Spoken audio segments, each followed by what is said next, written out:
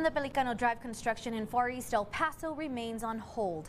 Construction of this project began in 2020, and so far there's no new start date, leaving many residents in the area frustrated and concerned. KTSM 9 News reporter Oriana Botero spoke to local business owners on how this mess is affecting their businesses.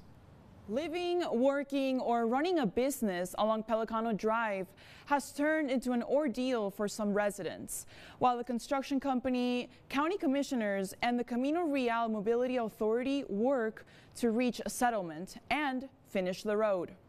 Heavy traffic, congestion, and construction that never seems to end are some of the issues commuters on the east side have had to deal with since the reconstruction and widening on Pellicano Drive.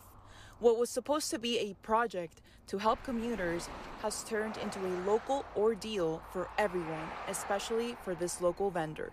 It's affected me because the traffic is so bad that people don't want to drive through here.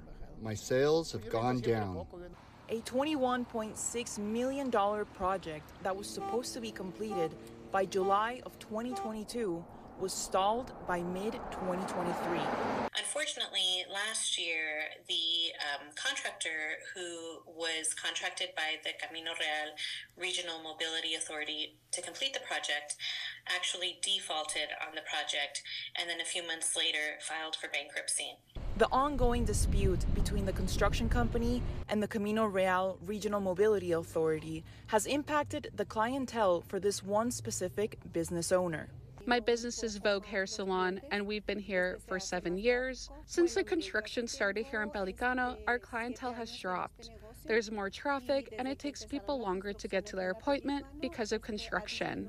Despite a relief road being built to alleviate traffic congestion, it still hasn't done much to help the local businesses. The Camino Real Regional Mobility Authority and the County of El Paso, we're all working trying to find a solution and enter into a settlement agreement with the surety company, the insurance company. For now, business owners have one message for those responsible. Please consider our businesses because it's really affecting us. Business owners like Maria and Brice were told construction would be done 2 years ago. And as of right now, they don't know when this ordeal will end. She's hopeful an agreement is reached sooner than later. This is Oriana Botero reporting for KTSM 9 News.